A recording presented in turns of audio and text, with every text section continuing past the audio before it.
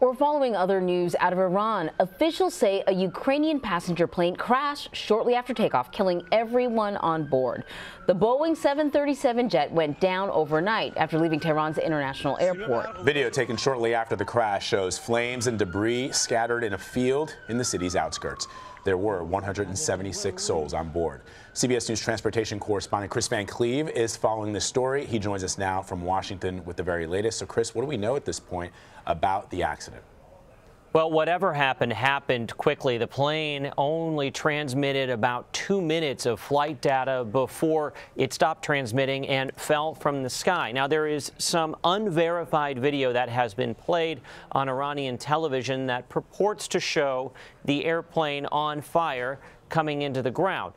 We have not been able to verify that video, of course, and you have to take anything that comes from Iranian media with the proper amount of skepticism. They are not necessarily known for their accuracy, but this was a very new airplane. It was less than 3 years old. It's a 737-800. It is not a 737 MAX.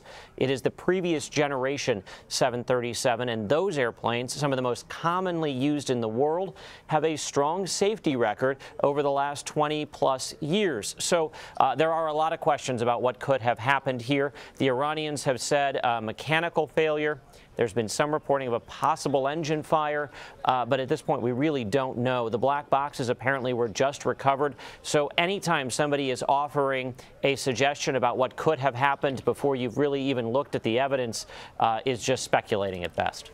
So, you point out that getting our information from Iranian state television can be particularly challenging. In fact, there are new challenges when it comes to the investigation because of where the plane went down.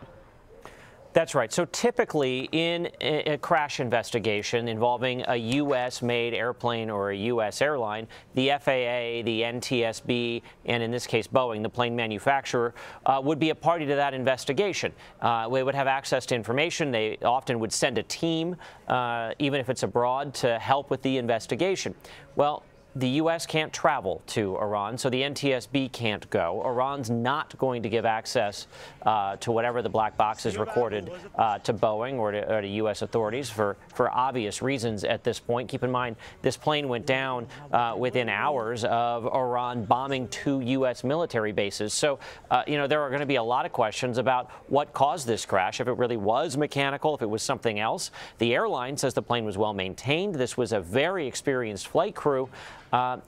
So there are a lot of questions here, and I think there are certainly U.S. experts that are worrying today that we may never know definitively what happened here. So we talked a little bit about Boeing. Speaking of Boeing, Kris, this isn't, of course, related to this crash, but the company is now recommending flight simulator training for pilots of its 737 MAX. So stepping away from what just happened in the case of this crash, tell us more about this pilot training that's being required. Sure thing. So the 737 MAX, which was not involved in this crash in Iran, has been grounded worldwide now for about 10 months. The Boeing had been saying for some time here that they felt that computer-based, basically something you could do on a laptop training would be sufficient to go over the changes in the 737 MAX for pilots. Well, there was a group of 737 line pilots from several U.S. and some foreign airlines that flew the MAX with its new software update through a series of simulated emergencies. And what they noticed here, both Boeing and the FAA, what stood out to them was while the pilots all successfully flew the plane and avoided an issue and navigated their way through the problems, about half of them didn't use the existing protocols, procedures, or checklists to do it. They relied on airmanship. They basically flew their way out of a problem. But because they didn't follow existing procedures, that has led Boeing to believe that it may actually be necessary to have simulator training for pilots before they can fly the 737 MAX, before it can return to service. Now, that means a couple of things. Analysts expect that could further delay the return to service and mean it would be more gradual than first thought, and could present some real logistical challenges for airlines, because Boeing sold this airplane on the promise that there wouldn't be additional training. And now if you have only certain pilots can fly the 737 MAX, and the MAX is a small part of your larger fleet, it creates problems for an airline like Southwest that only flies the 737, and currently all of their pilots can fly any of their planes. Now you have to, at least for some period of time, subfleet the airplane. It creates some logistical issues and could cost Boeing millions, because they have a deal with Southwest that Southwest will get $1 million a plane discount if pilots have to go through simulator training.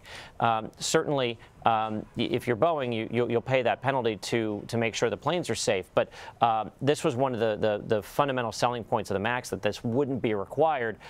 So the fact that Boeing decided to tell the FAA that it now supports simulator training caught people at the FAA by surprise, caught the airlines by surprise, and pilots' unions, who are expressing some real frustration that they weren't included in the conversation when Boeing made this decision. All right, Kris, thank you very much. Sure thing.